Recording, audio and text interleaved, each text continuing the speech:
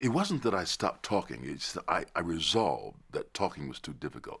You see, in the move from Mississippi to Michigan, you would think it would be a jubilant journey for a young boy of, I was then 5 years old, going to the land of the promised land. For me, though, it was leaving the soil that I had touched with my bare feet, and I didn't know if I'd ever touch soil with my bare feet again, and that was traumatic for me. I was leaving Huck Finn world, and forget social problems. I was leaving the earth of Mississippi, the clay soil along the banks of the Mississippi River, and that was a trauma for me. And I didn't realize that until I went back for a family reunion when I was 40 years old. And I got back to the old homestead, and I felt it. Such a warmth, not temperature, heat, warmth, but such a psychic warmth hit me that I was back to that land again. And that journey, that choo-choo train journey from Mississippi to Michigan was a trauma. I mean, there are other little things that happened along the way that one might pin it to. The family things. I was an adopted child of my grandparents, and I don't know how I can ever express my gratitude for that, because my parents would have been a mess, And there were considerations about that. Where should I go? And that began to bother me when I hear those discussions at night. Where should James Earl go? But it was a journey itself that I really feel the being ripped from the soil is what set me into a state of trauma. So by the time I got to Michigan, I was a stutterer. I couldn't talk. So my first year of school was my first mute year, and then those mute years continued until I got to high school. I suspect a lot of people are stutterers and somehow overcome it, or we all mask it. I'm still a stutterer, but we all find a way to mask it. And sometimes I guess our vocabulary might be a little larger than it would have ordinarily been, because we have to find a word we won't trip on. Word that begins with the right consonant. I resigned to it as a kid. I guess I was then about, from 10 years old, when I was approaching serious school work, where really you had to really report what you knew. And the teacher accepted that I could do all my reporting with a pencil. I didn't have to speak oral examinations. I did all my written. And I became just a nonverbal person. I became a writer, And I was resigned to that. That was okay. It was quite, I compare myself now to Ali, Muhammad Ali, Whenever I meet him, he doesn't say much. I think he enjoys it back there, not saying very much, because he was such a mouther before, and brilliant at it. Now I think he enjoys being quiet. Well, I enjoyed being quiet. It was as long as people respected and didn't bother me and didn't probe me, it was a nice place to be.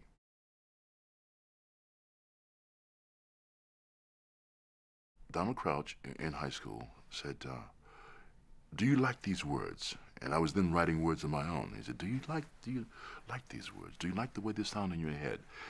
He said, "Well, they sound 10 times better when you give them out in the air. It's too bad you can't say these words." He began to challenge me, to nudge me toward speaking again. And by using my own poetry and then other poets, because he himself was a compatriot of Robert Frost, He himself was a poet. He himself said he learned a poem a day in case he went blind. He'd have a whole book of poems in his head. And he nudged me toward that, toward the acknowledging and appreciating the beauty of words. The poem, the Ode to Grapefruit, only because I had written it in the meter. I had used the meter of the Hiawatha. And Donald Crouch used that as a reason to challenge me. He said, "I don't think he said, this is a good poem.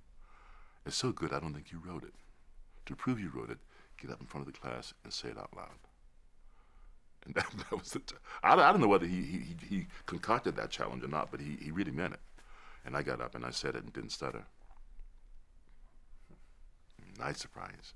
When I left the Army, when I left my training in Fort Benning, I bought a little used car that broke down in Akron, Ohio.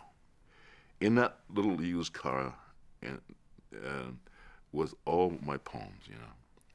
So I put it in storage, and when I went back to collect it later on after the Army, it was missing. And I'm grateful that the poem about grapefruit was missing, because although it was had all the poetic values and had all the meter and all that, it was basically just as Longfellow imitated the Finnish author of Kalevala, I imitated Longfellow's Hiawatha, and it had all that. But it was really about the beauty. I don't know if anybody else can appreciate. I wouldn't expect them to. In the wintertime, in the snow country, citrus fruit was so rare. And if you got one, it was better than ambrosia. It was better than a peach. It was better than anything you could imagine from exotic worlds, you know. And I just poured my heart out to the wonders of grapefruit. It was very simple, and I think blessedly simple. And when I look back on what might have put me on this path or that path, I think the extent to which I have any balance at all, any mental balance, is because of being a farm kid and being raised in those isolated rural areas. Even in Mississippi, there was no concern about, no immediate concern about social problems. You know, we were a feudal system of our own. Grandpa was a feudal lord, and we all did our work. You know, and there were 13 of us in the household. We were self-sufficient. My grandmother, though, began to prepare us in her own neurotic and I think psychotic way to face racism. So she taught us to be racist, which is something I had to undo later when I got to Michigan, you know. And in Michigan, it was even more isolated because it was, 9 months of snow. But it's as much as I yearned to flee that when I was a teenager, and now I yearn to get back to that simplicity. And my son now appreciates that. He's 13. He prefers to be in the country. I run counter to the Constitution, which allows for the pursuit of happiness. Well, happiness is kind of something giddy. And from my people, the concept of contentment was what you were after. Not to keep up with the Joneses, not to be driven. The idea of lying under a palm tree and letting a banana fall in your mouth, there's nothing wrong with that. You know, and if a wave came up too high, you rolled up the hill. You know, and I'm not saying the virtue of laziness, but the virtue of being easy on yourself, the virtue of finding an ambition that carried with it a lack of anxiety. You know, and I think it's because we were self-sufficient as a people, as a farm people. Even during the rationing period during World War II, we didn't have the anxiety that we'd starve because we grew our own potatoes, you know, and our own hogs, and our own cows and stuff, you know. That put you at ease to a great extent. It made you responsible. We children learn responsibility automatically. Excuse me. It was not, we worked not because Grandpa said work. We worked because if we didn't work, the cow's milk would go bad, the chickens would starve and stop producing eggs, and the pigs would yell a lot. More and more, when I single the person out who inspired me most, I go back to my grandfather.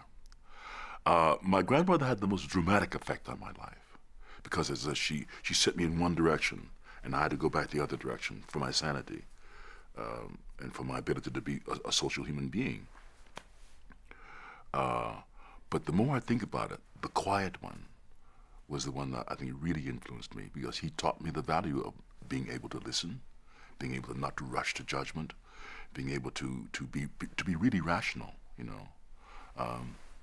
Give an example. When we first moved to Michigan, we went to, they were religious people, and they allowed me to decide for myself. But they were very religious people, Protestants. And before my grandpa built his own church, we went to the neighboring town, and it was a white community, you know, up north, mostly Middle European people and Indians, Chippewa Indians. We were welcome to that church. But once we got in, they didn't know what to do with us. They didn't know what to sing, for instance, so they sang Old Black Joe. I mean, it's kind of a hymn-like song, I guess, Stephen Foster. Now my grandmother was immediately incensed. My grandfather said, you know, maybe they don't know what to do with this. Maybe they didn't mean any harm at all. Consider that, you know. So it was then when I began to say, well, maybe my grandmother isn't always right, and maybe I should not be a rabid racist as she, you know, is recommending. Defensive racist, you know. And maybe I should take each person as an individual. Reading was a big thing, yes. Books were a big thing. But the things that stick out were the newspapers. Every night after supper, I guess before supper we'd hear Gabriel Heater, a famous news commentator. And after supper, though, we'd get the news from the paper. And my granddad would read everything that he thought was relative and pertinent to us, you know, to our lives. He'd read it out loud, you know. And I guess I was influenced a great deal by that, you know, about what was going on in the world. We were approaching World War II at that time, and those crises. And to the extent that the daily journals were able to give us information, that was very important to us. Later on, I think when I left high school, the man who also affected my life, Professor Donald Crouch, gave me a book of Emerson, Self-Reliance. And he said, you know, just read it when you feel like you have time, and it might be helpful. Well, by then I had become a verbal person again, and it was important to go on to college. My uncle and I were the first, my youngest uncle and I were the first members of our entire family to ever go to college. I was the first to ever go to the military. So we were special. We were vanguards, you know. And as a vanguard, it was important for me to pick one of those big three: doctor, lawyer, engine chief. You know, one or the other. Maybe teaching, but that was not really encouraged. You know. Because I thought I liked science, and I did like the Jules Verne kind of science. In high school, I decided to choose medicine. And that was my rationale for going to the University of Michigan on a scholarship. It was not my favorite study, as I found out later. I was having great difficulty with physics and chemistry. So in my sophomore year, I took a senior anatomy class, and I thought anatomy being the thing that I should be most interested in. And if I could hack, as we called it, a senior class, I would continue. I didn't hack the senior class. So in my junior year, I switched to the drama department, also because I was in the ROTC. The Korean War was still raging, and I thought I'd be going to, if I didn't get into a med school, I'd be off to war and probably dead the same fall. So I was determined to use my last 2 years in college doing something I thought I would enjoy, and which was acting. And it was probably because there were girls over in the drama school too, you know. It's always hard. It was always hard in those days, even at the university, at the theater wing, to get enough boys to match the number of girls you had in those acting classes. Because boys thought, well, a little sissy, you know, a little sissiness going on over there. Because the drama school is too close to the music department and the dance department, you know. One day, my youngest uncle, the other one who was the first to go to college, Randy, and I were sitting out on the front porch, and he was brilliant. He ended up, he just retired from Boeing Aircraft in Wichita, Kansas, and he knew he wanted to be an engineer, you know. And we would, you know, boys boasting. I couldn't top that, so I said, well, I'm going to be an actor on the stage, and plop from behind. My granddad had been listening behind the screen door. That was his way of discouraging that kind of thinking, you know. I was not only forbidden to see my father.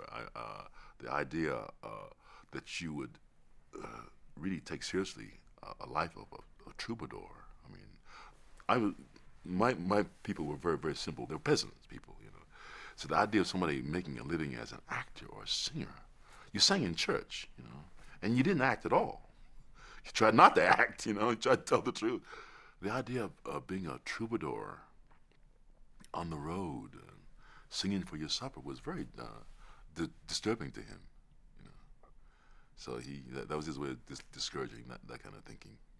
No, but his insane wife, my grandma Maggie, hers changed because in her insanity, the idea. I mean, this is a woman who taught her bedtime stories were about lynchings and hurricanes and floods and rapes and murders. You know, those are her bedtime stories. For me to go into drama, that was kind of turned her on a little bit. She was the first one. I got a job over the county seat, Manistee, Michigan, the little opera house. We had a summer theater there, and she was the first to be there, first row. You want to see me in these dramas, you know. And so she opened the door in terms of as far as the family was concerned about, you know, allowing this to happen. You know, it wasn't acting. It was language. It was speech. It was a thing that I'd been denied all those years, and had denied myself all those years. I now had a great an abnormal appreciation for, you know, and it's the idea that you can do a play like a Shakespeare play or any well-written play, Arthur Miller, whatever, and say things you could never imagine saying, never imagine thinking in your own life. You could say these things, you know. That's what it's still about. Whether it's movies or TV or what, that's what it's still about. When I was in New York, after I left the Army, I studied for 2 years at the American Theater Wing, studied acting, and which involved dance and fencing and speech classes and history of theater, all that. I was preparing myself for the theater, and I got a little job here and a job there, but it wasn't going well, and I considered sometime before the mid-'60s that maybe I should consider something else. And I went to NYU for some vocational testing, vocational guidance. And they found that I had a talent perhaps in architecture. So I applied to Pratt, you know, in Parsons for that kind of training. And I was prepared to, you know, say bye-bye to acting, go on to something else. And before I joined my fall classes, I got a job out in Indiana that set me back on the track of acting, you know.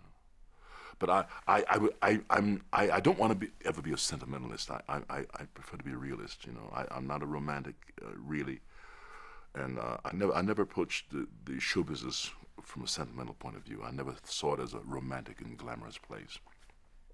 I knew real show business from my father's life. My father, who had been an actor since he left the world of boxing. He was a prize fighter when he first. And man, I never really knew. Man, allegedly I was face to face with him once in my when I was about 2 or 3 days old, and didn't meet again until I was an adult. I was not allowed to meet him until I was an adult. So, but I knew of his career through his mother, and I knew it was not very successful. But I didn't know how good an actor he was. I found out later he was quite a wonderful actor who excelled in the element of simplicity. But because he was black and then blacklisted because of his involvement with labor unions and so on during those years, he just didn't get work. Certainly not in areas that Red Channels controlled, which was movies and television. He got work occasionally in theater, you know. And he told me, when I finally met him, he said, "I've not been able to make a living at this, so I want you to know that's a possibility. That if you don't enter it for the money, you enter it because you love doing the work." And so I had that reality orientation, and I've never looked at it as a romantic place or as a place to make big bucks. Perhaps I should have. I'd been richer if I had gone for the bank, you know. But no, and also I've applied that contentment measure.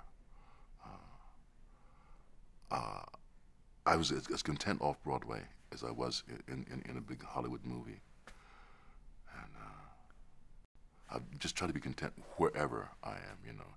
And it doesn't solve anything. It just makes you able to move from one. I think I was told yesterday by some wonderful, brilliant mind that I met on the path out here. Churchill said, "Success is moving from one failure to the next with undiminished enthusiasm." Well, that's what I was able to do from my early. And, so nothing threw me really, nothing embittered me, which is important because I think ethnic people and women in this society can end up being embittered because of the lack of affirmative action, you know, or the lack of removal of those ceilings, those glass ceilings. And that never happened to me, and I feel blessed. I'm a healthier person because of it. I can pass on a healthier state of mind to my son because of it. You know, when I was finally allowed to see him, I mean legally, it was banned. I was not just until I could decide for myself. There was such animosity between those two families, and it's still unresolved. It will never be resolved with my father. I had a meeting with him just a few days ago, and it's a mess, you know. But I accept that. He doesn't seem to accept it, you know. He wants to still sort it out. He wants to place him and me and my son into some sort of galaxy, and that's a sign of romanticism, and I don't care for it, you know. Family relationships come from real bonding, not from something imagined or a presumption about genetic inheritance. You know, and, it has to be real, and I think a lot of the problems we have as a society is because we don't acknowledge that family is important, and it has to be people who are present, you know, and mothers and fathers both are not present enough with children. I'm not present enough with my son. You know, I'm here and he's there. You know, often that's the case, and that's a problem. You know, and you don't build a bond without being present. It was as it should be. I was not, because of my father's orientation. I was not. I did not expect anything. No one asked me to be an actor, so no one owed me. There was no entitlement. Still is not. It is one. I think the arts in general. No one asked you. They might ask you to fly an airplane. They might ask you to raise wheat, but they don't ask you to sing a song. That is still considered in this society one of those elitist or luxury endeavors. You know. So the idea that you are essential has not occurred yet. I think with the lack of appreciation for the national endowment, it seems it may never occur in my time. But I think someday it must occur, because it does occur in all great societies all over Europe and England. The arts have always been an important ingredient to the health of a nation. But we haven't gotten there yet. And so actors have to accept that you know, we no one asked us. So the idea of not getting work, that's part of the territory. I happened to land in a time in the middle '60s that, without knowing it and without being told by the theater, you know, the history of theater, which we now see from a historical point of view, was an explosive time. I got out of the Army.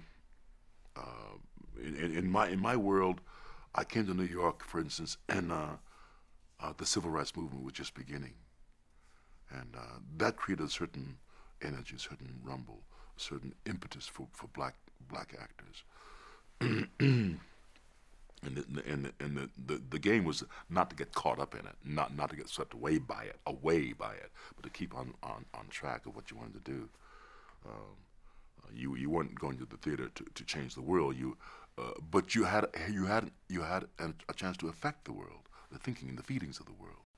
Athol Fugard, one of the early playwrights that I encountered in those days, always said he doesn't assume, and he was talking about South Africa then, apartheid South Africa. He never assumed that he could change anybody's mind, but he knew if he was good enough, he could change their feelings. And their feelings would affect their minds, you know, hopefully. And that's all we can expect in terms of missionary work, you know.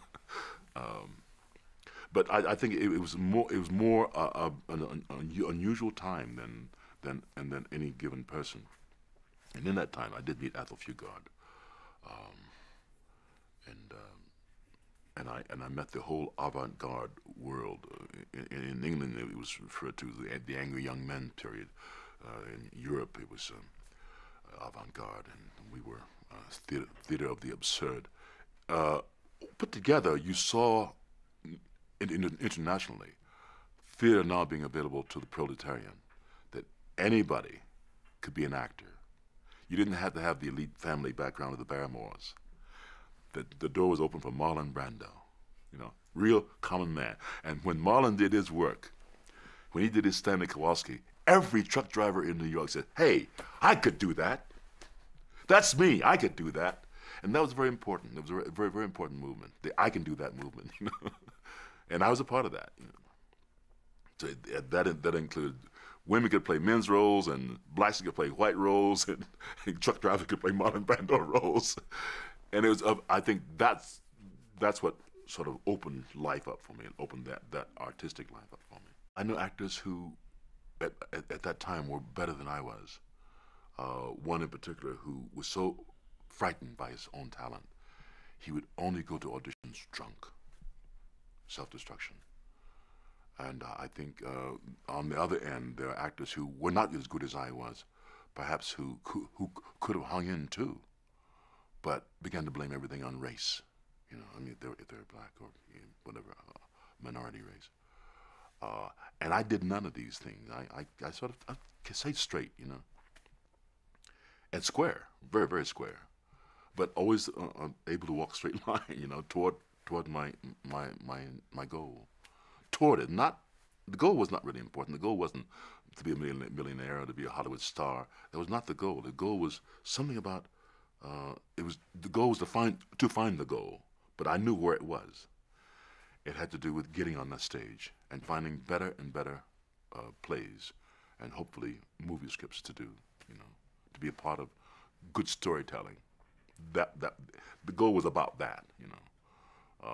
And nothing threw me off, neither poverty nor discouragement. Nothing threw me off. I didn't know Churchill's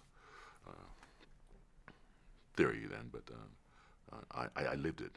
Acting is not about anything romantic, not even fantasy, even though you do create fantasy. It's not about that. It's simply about something very, very concrete. A playwright conjures a vision of a world, and he interprets that world through words. You then take those words on stage or on the screen and try to bring it alive. Try to bring it alive by the interrelations between one character and another and what they say to each other. In movies, it's less important what they say, it's how they behave. It's about that. So when a young man yesterday from Chapel Hill asked me, you know, he said he's determined to be the best actor in the world, where do I go? He used the phrase dream. He said, I have a dream of being the best actor in the world. And I said, if you can turn that dream to imaging, you can image yourself, imagine yourself, and then achieving it, being able to plumb the depths of human feeling as much as Marlon Brando is able to. And then on the other end, technique, find clarity and brilliance of language as much as Richard Burton did, then you might be the best actor in the world. But it's doing real things. It's nothing about fantasy. Oh, setbacks. Yeah. I mean, there were specific ones, but again, it didn't diminish my enthusiasm. Being told one day that I had a job, my first job in a TV series. The next day to go to a party and find out, yeah, another young actor said he has the job. You know, well, somebody had lied to me. The producer had, you know. But that was a game, you know. And I learned that game could be even more vicious if you let it, you know, if you feel it that way, you know. Deception and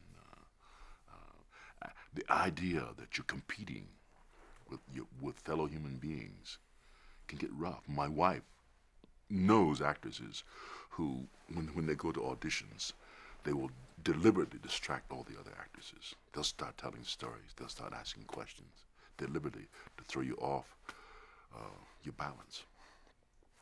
Well, I don't like to hear about stories like that. I certainly don't like to. My first time on camera was with a wonderful actress named Diana Sands, and Diana began to try to tell me my first time on camera. She began to try to tell me, look, you know, if you want them to use your take, then you do something that distract the other actors' take. And I said, you know, I don't think I want to know that. I don't think I want to be that busy manipulating, because I came here to act, you know. And if I use all my energy manipulating, I'm not going to do my job. And there was something very disturbing about all that, you know. She was a brilliant actress and could do both, you know, could manipulate as well as do her job. But I didn't think I could do that, you know. Oh no, you don't have self-doubt. You don't have fear of failure. If you do, you got to take care of it, you know. But if your goal is if the way you approach your goal is right for you, then you won't have self-doubt, you know. Literally, undiminished enthusiasm always stays with you. If you're the only person who can tell whether you have talent or not, and there's a certain point where you got to be really honest with yourself and say, yeah, I do, and I'm going on, or no, I don't. And your parents can't do it for you, critics can't do it for you. Once you determine that, then there should be no room for doubt. You know? There is room that, well, maybe this isn't the right role for me, and that's always going on. You know, you're told no every day. You're not right for this role, and they might say because you're too tall. They usually don't know why you're not right for it. It just you didn't ring a bell for them. That's all, and that's okay. You got to accept the fact that you don't ring a bell for everybody. There's only one actor I know who does, Morgan Freeman. He can ring a bell on the drama side, on the comedy side. You know, it's rare for this young actor to miss in terms of the way he achieves his work, and it's also rare for him to miss in his character. Whatever he does, seems to work in his character. You know, well, that's very rare, and most of us don't have that going for us. You know, and we will fail to ring somebody's bell, and that's okay. When I first came into the theater, I followed Sidney Poitier's generation, which was not far ahead of mine, a couple of years. But he had established the height. And for the rest of us, we were there to establish the breadth of what young black actors could do, you know. Well, I figured there was room for all of us, for Lou Gossett, for Raymond St. Jacques, for Godfrey Cambridge, for Billy D. Williams. There was room for all of us, and there was. So we never felt competitive. And that was a blessing, I tell you. I think usually there's the turning point that's very public and very acknowledged in, you know, Newsweek magazine and whatever. And then there's those turning points that nobody notices. And at first, The Blacks was one of those quiet turning points. It became to be acknowledged later on as the production, you know, went on year after year. But it included, I remember meeting with the producer. She said, James, I'm worried. Except for Roscoe Lee Brown, I don't know whether I can gather a group of black actors who can handle not classical language, but handle language that doesn't have an ethnic, you know, street twist or rural twist. She was not sure she could find the actors who were trained vocally for that kind, you know, for speech. And I said, she was challenging me too. I said, well, you might not be able to, but you start with Roscoe, and I think you might, you know. And she did. She built a cast around Roscoe that could handle language. I remember Roscoe and I were referred to as fine mummers in one of the reviews. There were these two fine mummers. But she did gather a group of actors who can handle language. And that was kind of a phenomenon, that we weren't playing sharecroppers, that we weren't playing street dudes, you know.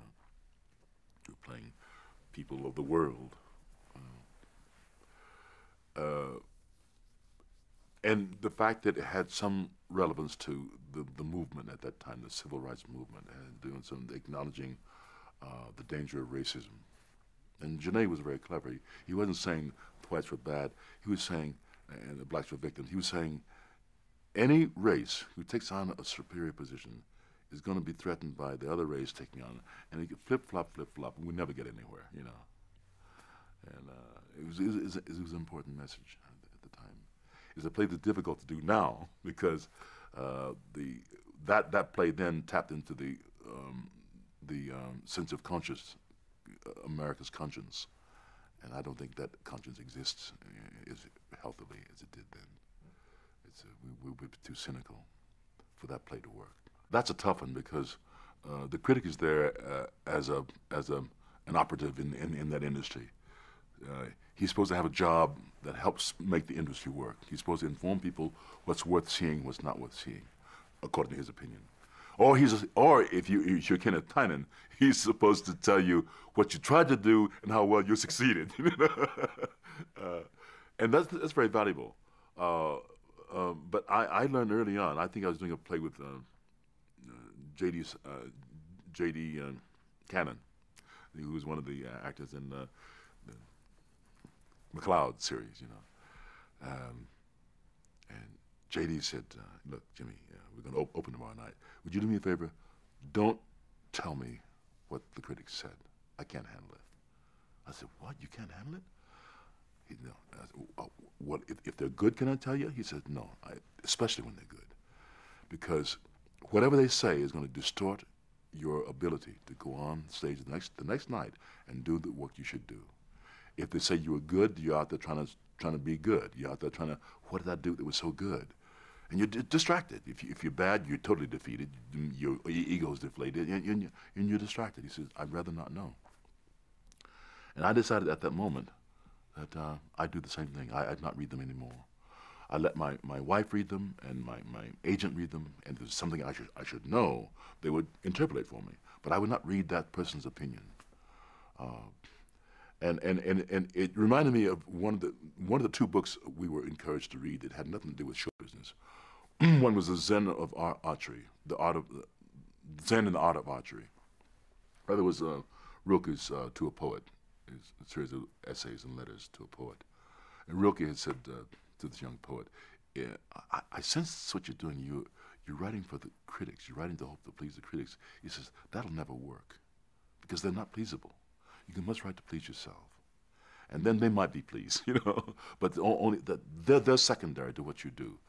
And so this all began to fall into place for me. And I respect what critics do. But I don't, their work trails mine. I mean, I've done my work and I must keep looking ahead, not behind at some reflection. I have not been able to laugh off the Paul Robeson controversy. I write about it in my book a little bit. It's still painful, but at least what has happened, Avery Brooks now takes the same production, exact same words, and presents it to the public. And it's a glorious production, and no controversy. I just happened to get in Paul Jr.'s way at the wrong time, and he concocted social apparatus to bring the production down. He was behaving in a way that he you know, the young playwright Philip Hayes Dean said he's acting like a McCarthyite himself now, you know. But you know, victims of tyranny learn from the bad guys, and you see it in Israel, you see it in black people. I mean, if you learn from the bad guys, you end up doing what they do. I really don't know, because I didn't I sort of I ambled into this, so therefore I didn't record what works and what doesn't work, you know. So and given that I don't know if we ever learn from history anyway, you know, you got to learn it for yourself. Given that, I think every actor has to find out what works for himself. And I'm hesitant to advise young actors because their world is so different from mine. How you approach it, how you approach an audition is very different. I think they have to dress up more because we're talking about imagery in movies more than we're talking about stage. I think you have to come on with an image. You have to be an image. You have to dress the role much more than we ever thought of doing. We'd be embarrassed by that, you know. The idea that a blonde, brunette woman with dye hair, blonde just for an audition, is probably not unheard of in the Hollywood situation. You know. And the business of training is very difficult, very different now. I think you have to learn the basics. You have to learn something more than just acting. You have to learn how to behave, how to fill your space on stage or in film. You learn the difference also. That the film space is an inner space, but you got to fill it. Like, watch Paul Newman, he is jam-packed, you know, in a very small area of his face. It's all the energy that I would express in my whole body, he's expressing right here. You know? And that's a hard one to learn for a stage actor. Nothing. I don't know. Because it was not about achievement, you know. It's about sitting on a path and going. I would have been a good explorer. I would have been a good, you know, with Lewis and Clark, because you're out there and there's nothing telling you whether you're successful or not. There are no landmarks. You know, you're out there walking. You know, there's a place you want to get to the northwest corner of the country, but all you can do is walk, and there's space and space. It must have been a wild and weird world, but I think I would have fit in very well there. I don't think I've done the role in film that I could say I leave that as my legacy. I've done it in stage, but I've not done it in film. I've not found that role yet, and I'd like to find it. You know, it's not too late. I'm still learning the art of film acting, and once I learn it, I might find it and do it before I retire. You know, but that's not something I need to do. That's something I'd like to do. I want to rebuild a world similar to the one I came out of. We had the Mississippi River, and we had, in flood time, you could walk out in the mud puddle. You see catfish. When the flood subsided, the catfish lying in the puddles. You know, I want to rebuild a world that is self-sufficient again. You know, I'm digging a little lake now, 3-acre lake. I want to stock it with fish, and I want to rebuild that self-sufficiency that I knew as a child. You know, and that's got nothing to do with show business. Oh, we got two big ones. One is health, and one is sanity. I won't say racism. I say sanity, because racism is a form of insanity, and unfortunately, giving it a name almost sanctions it. Makes it sort of, we understand that. We don't understand it. We don't understand what's going on, and religion becomes a part of it, you know, and that's an insanity. And giving it a religious name almost sanctions it, and that's wrong. We shouldn't sanction these things. We should try to understand them. We have extreme psychotic situations that are disturbing the balance, our balances as a nation. And we have health imbalance. We have diseases that are the way we've gone about handling disease.